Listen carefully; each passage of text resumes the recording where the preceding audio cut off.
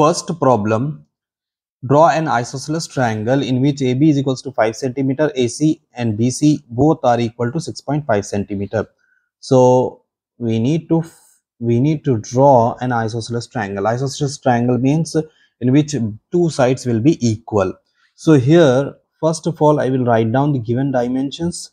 So given AB is equals to 5 centimeter and AC is equals to BC is equals to 6.5 centimeter.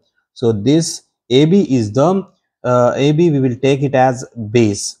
Since these two sides are equal, so we are taking AB as base.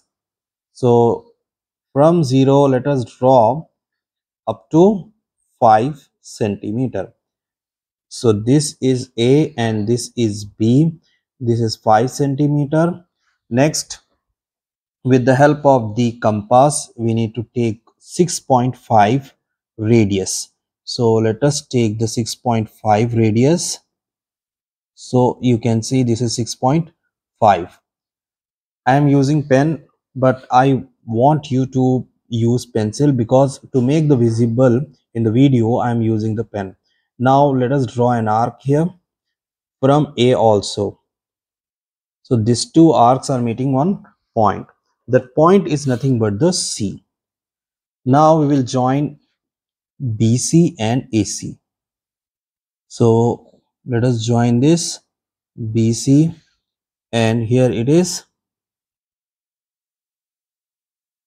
AC. So these two are 6.5 centimeter. This is also 6.5 centimeter. Lastly, we will write down this is the required triangle. So hence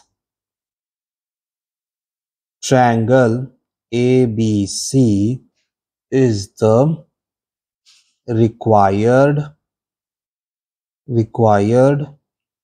isosceles triangle.